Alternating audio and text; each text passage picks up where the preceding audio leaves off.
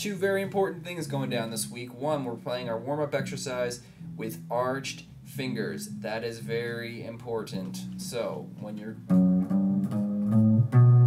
arch your fingers, please. Now, we must review the chords and the names of the chords for pumped up kicks. So we have E minor, then we have G. Now, two new chords this week. Here's the D, so it's first finger, second fret G, third finger, third fret B, second finger, second fret E, starting from the open D string, strum down, and then we have an A chord. So that's second D, second G, second B with an open A.